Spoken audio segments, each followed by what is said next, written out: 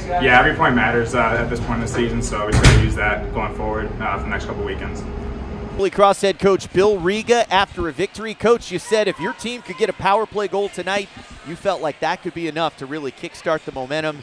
Boy, that was a great third period with all kinds of momentum generated on the power play. Yeah, I mean, it's good to, I think we earned a couple of those calls. We were fortunate. Well, actually, we were good tonight not taking penalties ourselves. We were able to come out and get something on the board there early and then kind of ride it for the rest of the period. So, I was disappointed in our penalty kill and how we attempted to kill that one they scored on, and I give them credit for that.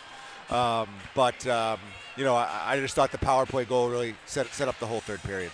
Coach, you've been good at splitting these weekends and picking up your Saturday games. What's it mean to get 3 points tonight and another win against Sacred Heart as you move into the final couple weeks of the season? Yeah, I mean, you leave last night and you think, we only have 1 point, and now a night later we get 4 out of 6. So while we'd like to have had more last night and to climb the standings there, it's a big win for us, and they're the first place team, and they've had our number last year, so this was good to get this on the board, and we have them again here in a couple weeks.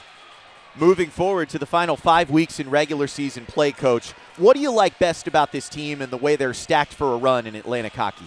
I just like our depth and our resilience. We have a night where things don't go our way, and we're able to reload and come back the next night and win games against good teams, and we've done that all year long. We still strive for the consistency on weekends, and it's been kind of up and down for us. And it's hard to sweep teams in this league. Any league, any weekend beating the same team twice is tough. So to be able to have some nights that don't go our way and come back and get 3 points the next night is something that we can build on the last 5 weeks. Coach, we always appreciate your time. Congrats on the win. Thanks. Have a good one.